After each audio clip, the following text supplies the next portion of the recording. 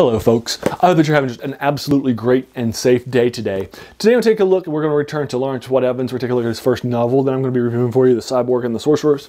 I have done two short stories that he did. The first one is his Hugo-winning short story, Why I Left Harry's All-Night Hamburger Stand. And then the second one was a sequel to that, a Flying Saucer with Minnesota Plates. Both of those are lighthearted, fun, interesting. He is a Hugo Award winner and so forth. And this is going to be a little bit of a sequel to a video I recorded for you 2 weeks ago for Tuesday called The Flying Sorcerers by David Garland and Larry Niven. David Garland is of the Star Trek Writing Hall of Fame, if you will. He's in the he wrote for the original series and wrote, for example, The Trouble with Tribbles. He also wrote for the animated series too, which Larry Niven also wrote for too. Now I don't know if these two met up by writing for the Star Trek animated series and decided to pool their talents for this lighthearted Flying Sorcerers. But in this novel, both of these guys, by the way, have won Hugo Awards for their work.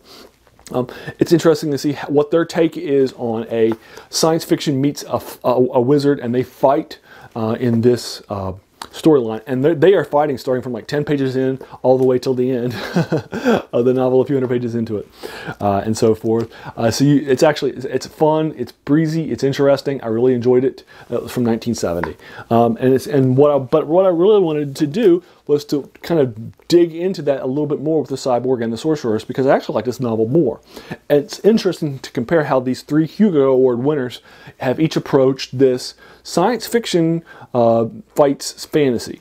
And in this case, we're going to be on the world of Dent and so forth. And I really like the starting springboard for this storyline. So let's talk about it. In this book, I dropped the novel. That's all right, we'll just ignore it and keep going on.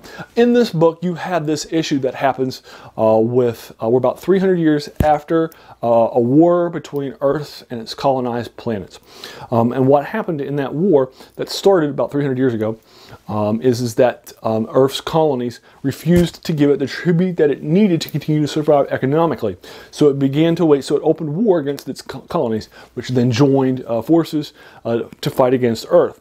Our main character, Slant, he is a cyborg that was sent from Earth on these scout ships and was being sent to colonies that were in the database.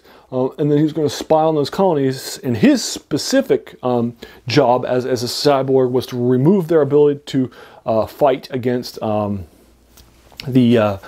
using subterfuge as a spy, if you will. He has nuclear bombs on his ship and so forth on his starship, but to remove their ability to use and to fight against the Earth.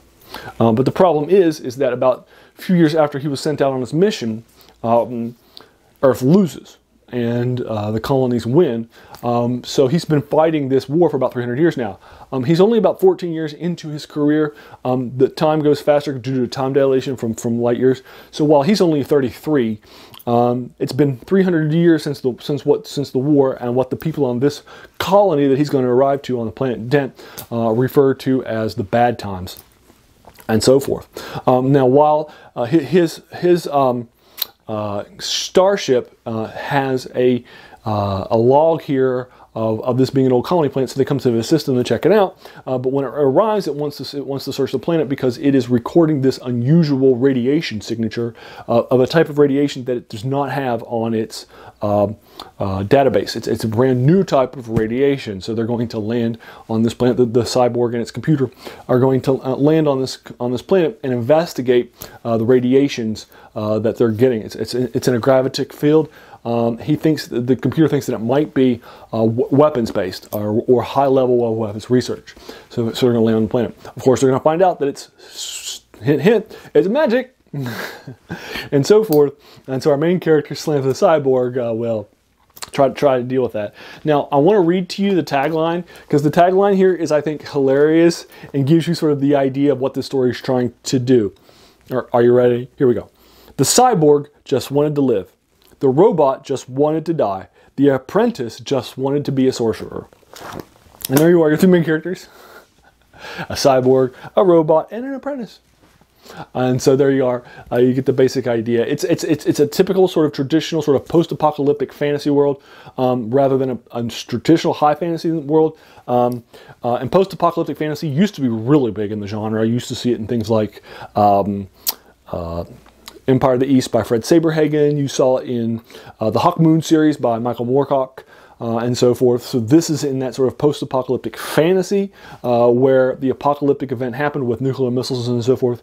And instead of the world being warped into a science fiction sort of post-apocalyptic style, it's been warped into a fantasy style, and now magic exists, or psychic powers exist, like Hero's Journey, and monsters have mutated from this and so forth. And so it's more like Gamma World and less like like the RPG, and less like a sort of a traditional sort of a science fiction sort of extrapolation of what it would be like after a nuclear event occurs. So it's that sort of crazy, everything's going to mutate, you got psychic powers, magic's here, dragons are flying around, they're attacking us, right, and so forth. And it's more like that than it is a traditional high-level fantasy. So if you enjoy post-apocalyptic fantasy or a different take on fantasy because you haven't read it that much, it's enjoyable from that angle, and so forth. Also, the main character is very interesting. You won't typically read a cyborg on a fantasy world with magic and so forth. That's kind of interesting. I do like Slant as a character better than I like either of the two characters from the Flying Sorcerers, our two sorcerers from that. So I do like that a little bit more. And I like the central setup idea too. The idea of a cyborg that is hundreds of years past its prime, but the war was long since lost hundreds of years ago. But you have to continue on because the programming never said, had a shutdown code, right? So you just have to keep on going, keep on living your life. And so forth. I do like that sort of central idea too. And so I like the sort of central ideas with this more. I think it's a stronger novel as a result by Lawrence Watt Evans, The Cyborg and the Sorcerers. So there you are. I'll go ahead and leave you to it. Have you read The Cyborg and the Sorcerers or anything else by Lawrence Watt Evans? What did you think of it? There's also a sequel to it. It's called The Wizard and the War Machine.